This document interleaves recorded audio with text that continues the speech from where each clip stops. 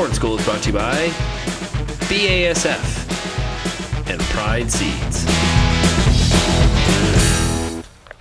Bern Tobin here with Tracey Baute, OMAFRA's entomologist. We're going to talk a little bugs, going to talk some insects. Hey, thanks for taking the time. No problem. Thanks for being here. Hey, it's been an interesting year. Cold, wet, damp, staging of crops is all over the place. What type of impact is that going to have on pests, pressures this summer?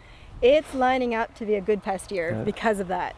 The crop isn't getting ahead of the pests, so we've seen soil insects be a problem. We've seen early season pests, mainly because the crop is younger, and so they've been able to get at the crop when it's still at a young, susceptible stage. Mm-hmm. And so I think, you know, it's been milder temperatures. We're brewing for a storm. Hey, a couple of bugs that have been sort of showing up on social media. Growers have been seeing them in their fields. Stink bugs in corn. What are we looking at there? Again, something that is here all the time, but doesn't usually get ahead of the crop. And this year, the crop is still quite young in early V stages, and stink bug came out of the ground, and especially in no-till fields, and injured. And we do tend to see fields show up with that injury, usually along the field margins, but it's been more obvious this year. And so, yeah, the guys are noticing it and sending pictures. What type of impact can that bug have on a crop?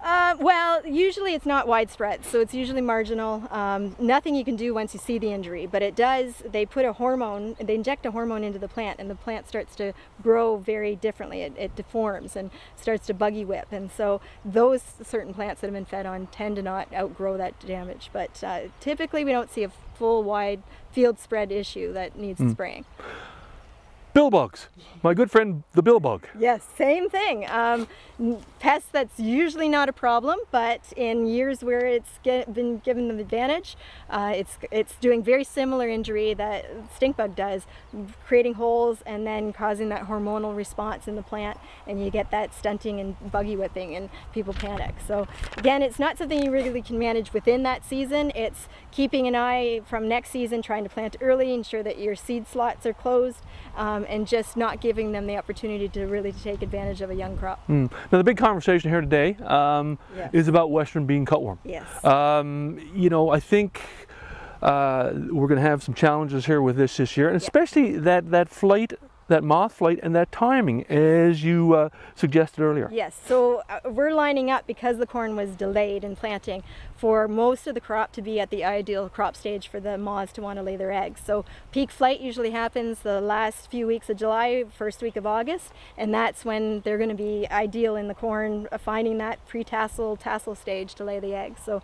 we think, you know, growers really need to get out and monitor, scout for eggs, and determine if they've reached threshold and time it properly. Last year caught everyone off guard because it wasn't just the hot spot regions, and that's our message here. Don't assume because you're outside of the hot spots of Bothwell and Tillsonburg you're not at risk.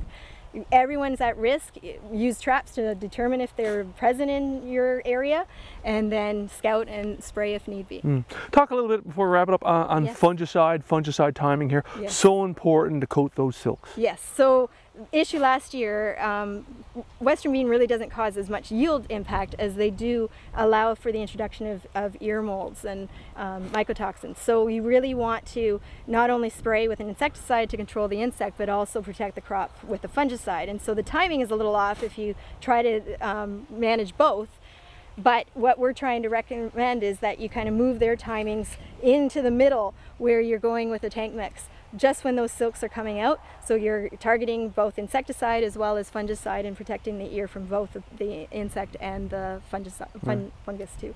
Yeah. Final question for you, and you know, as an entomologist, how would you like to see the rest of this year go to minimize impact? It would be awesome if the bugs would just go away, but they're not. I think not to panic though. Everyone's panicking. All of a sudden when they see a soybean aphid on a soybean plant, they're like, oh, we got to spray. Or if I'm finding moths in a bucket trap, they've got to spray.